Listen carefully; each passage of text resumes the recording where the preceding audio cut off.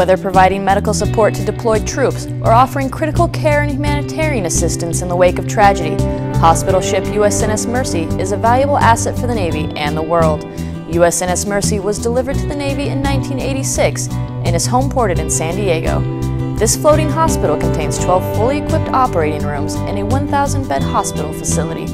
Mercy also has a helicopter deck capable of landing large military helicopters to transport patients and supplies. In 2006, Mercy became part of Pacific Partnership. During Pacific Partnership 2015, Mercy provided care for more than 20,000 patients and performed over 600 surgeries aboard the ship. Sailors from Mercy worked hand in hand with partnering nations, providing medical support to help build trust, foster stability, and strengthen partnerships. For more information about USNS Mercy, visit the Command website.